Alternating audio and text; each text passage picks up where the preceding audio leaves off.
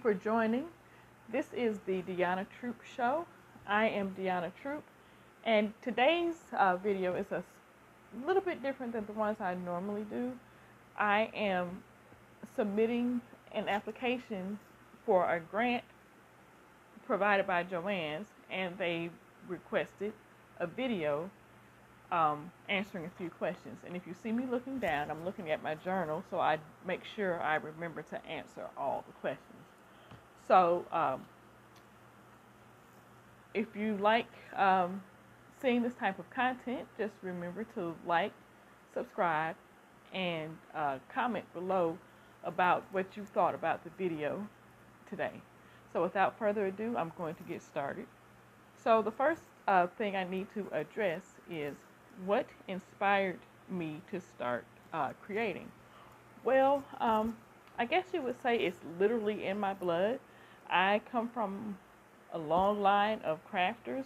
My mother sews, and my grandmother, my father's mom, was she's no longer with us, but she was extremely creative. She sewed. She's actually the one who taught me to crochet. I made the hat that I'm wearing. So I guess you'd say what inspired me to start creating was my family. So the next question is, how will the JoAnn grant benefit my personal life, organization, or business?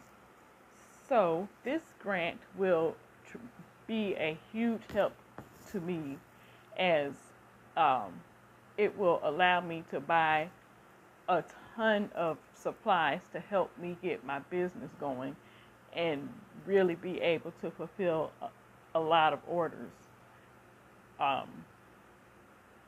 without really breaking the bank, because I'll have this grant.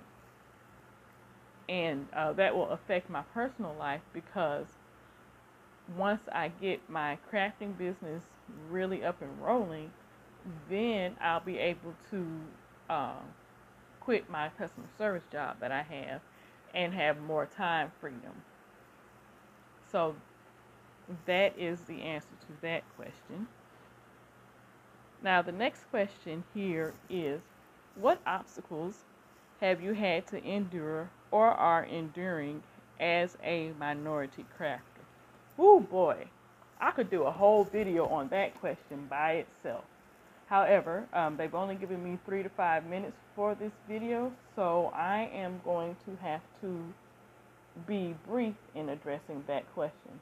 So one of the biggest things I have had to endure has been discrimination in the workplace. As you can see, I have lovely locks. I'm going to kind of make sure they get in the frame here. And that, in and of itself, in addition to just being black and female, having locks adds a interesting dynamic to workplace politics or issues, as you will. I've been turned down for jobs. I was literally sitting in a lady's office, and she literally told me to my face that I couldn't work there because I had locks.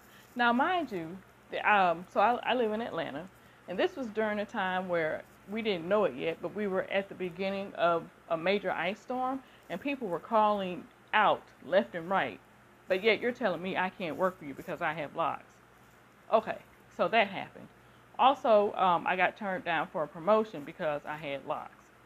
So that's one of the things that I've had to endure being a minority. And so that is my video for JoAnn's. I hope you've enjoyed this video.